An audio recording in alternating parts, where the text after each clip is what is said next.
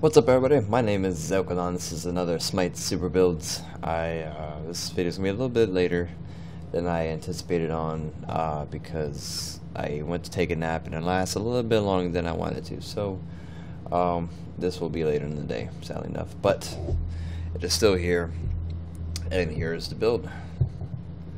So the showing up build is more of a hybrid-ish oriented, but you can still do pretty good damage, and you'll see what I'm talking about here soon.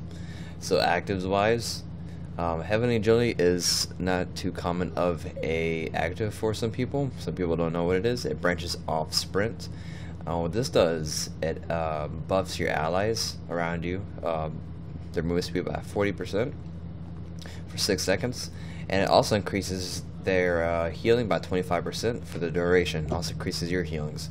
So basically, you pop this when you're like about to start a team fight or you're retreating. So you pop it, and then you can start healing, and your heals will be for more. Actives for, second active. Sorry, second active, Salvation. This grants you and your allies a set amount of HP and mana, and also gives you some MP5. So it's pretty good, especially in assault. I highly recommend this item for assault. It allows you for more sustain. Pretty much whoever has the best heals and sustain will pretty much win assaults. You can argue different ways, but typically that's how it goes. Now, if you are playing a different game mode, like maybe Conquest, you may want Providence to kind of put wards or teleport to towers to get back to your lane faster. So these actives still kind of vary on how you're playing, who you're playing against. Okay, so shoots Magi. The reason why this overshoots the focus, the shoots of focus is not really too necessary because her cooldowns aren't bad at all, especially her 1. It's a very short cooldown, so you don't want to stack too much cooldown reduction on it because it gets kind of silly. So instead, we want more power, right? So Shoes of Magi will deliver that with the penetration right off the bat. Next, even more penetration. As y'all know, this is probably my favorite mage item, is Focus Void Sub, because, like I said, numerous amounts of times, mages don't have magical defense scaling. So if you bought no magical defense items whatsoever in your level 20, you will have exactly 30 magical defense, which if you fight any mage with magical penetration, that's pretty much like 0. So this is why this is a great item. Also offering you great power and penetration, and it's not too expensive of an item. So with these two items together, we have a lovely 40 magical penetration. Next, we have Chronos Pendant, so we do need a little bit cooldown. Also, this delivers great MP5. So with this build so far, your sustain is really crazy, and it's really nice. At the same time, plus 60 magic power. That's quite a lot for this item. And the cooldown reduction 25%. This allows you to spam your 1 more often because it alone already has a very short cooldown, and on top of your 25% CDR, 3.7 cooldown on your 1. And this does a fair bit of damage also, and it hits multiple enemies in the path, so you can clear your lanes faster. You can fight multiple targets and do better in team fights. So in the end, giving you more damage per second. You know, you have power items, we have penetration items, and that 1 cooldown reduction item, perfect for that. R2 is still a little bit lengthy. 9 seconds is not too bad, not too good. As you can see, the more points you put into this, the lower the cooldown on it. And then for R3, 7.5, that's really good. That's more damage and heals, and put a debuff on the target. So overall, with this build, her team fight presence is going to be really, really nice to have. On top of that, our Waxing Moon, kind of have my desk, Waxing Moon, the cooldown reduction item. So we went from 90-second cooldown to a 67.5 second cooldown. That means we can start initiates faster, more often, so we kind of start the fight before the enemy starts to fight. So that's the route you kind of want to go. It's not that easy to always counter a team fight if they start first. Sometimes it is better for you guys to start the team fight first, if you guys are well coordinated, and this just really works good. Next we have Polynomicon. I feel like her basic attacks are pretty easy to land, and she's really fluid in her movement because of her passive is similar to Raw's. Basically, you get a short movement speed buff every time, a few seconds after you use your ability. So you have, I think, 3 dances, right? 3 dances that you're 1 through 3, and so that kind of allows you to have a little bit more opportunity to have a window opening when you're doing your basic attacks. So with Polynomicon, it's been nerfed numerous times, but it's still really powerful.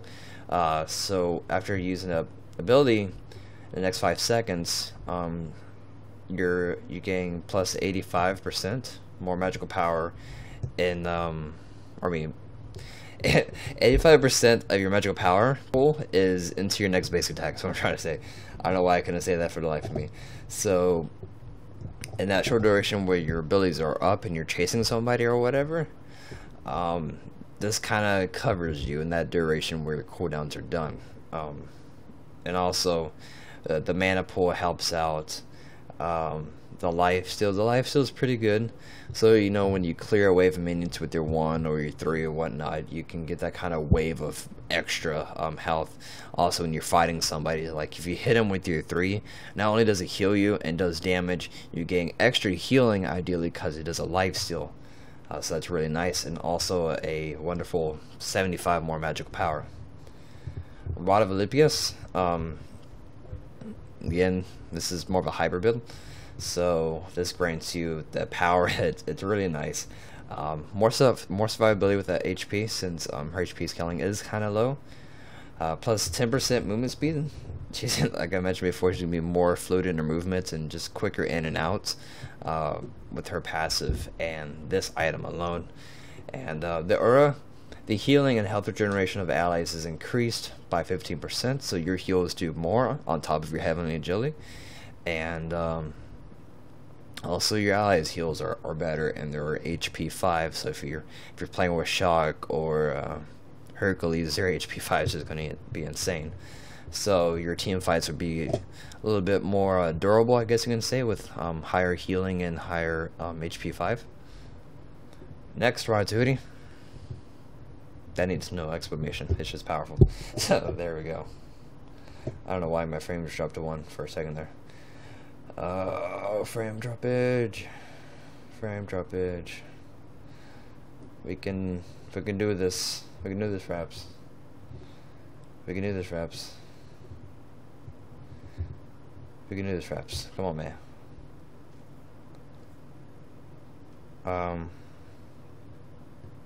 So in a small moment, while our frames is dropping, we have 1900 HP, 1700 MP, 531 magical power. It's a fair bit amount, especially when we stack on our red buff and our 2 potions, which I hope to get to it, but if not, I don't think it's gonna work right now. So this is probably gonna have to wrap it up for this video. If I have spare time, I will go ahead and throw the damage I put, the actual testing of this build later. But for now, this is gonna have to wrap it up because I'm not sure why my frames are dropping. Hey, frames. Hey. Okay. All right. That was the weirdest thing ever. So let's do some testing real quick before it crashes again. Sweep 555 or 559. There we go. And we have our red buff now. So with red buff, we gained another 100 magical power. So now we're sitting at 631. Let's go ahead and try on 1 again. 618. And that yellow damage that did 536. That's your Polynomicon. As you see, that is a lot of damage, isn't it? So we have our magical might potion. 703. 662. 600 Polynomicon hit.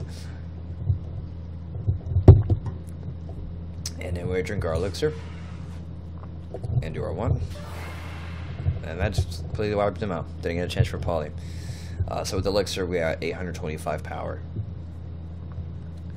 And for the finale, let's go ahead and melt down Ra here. Ulti. 1,000.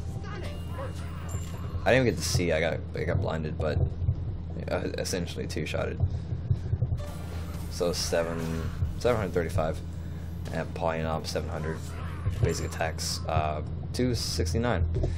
So that pretty much wrap it up here, and thank you guys for watching. Hope this helps you guys out, and I'll see you guys later.